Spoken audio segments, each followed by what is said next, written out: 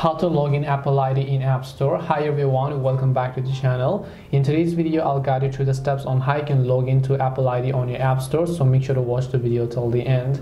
In order to log into your Apple ID on your App Store, now basically you don't use the App Store app to log into your Apple ID account, because you can see my profile icon is already over here.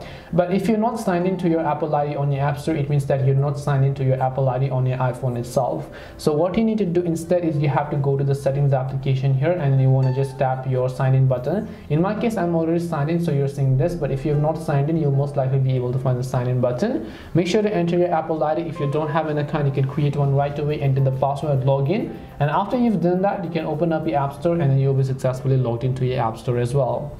So this way you can log into your Apple ID in App Store. Hope this video was very helpful to you guys, and if it did help you, make sure to leave a like and subscribe to our channel, and if you have got any more questions, then feel free to leave them down. Thank you very much for watching till the end, and see you soon in the next video.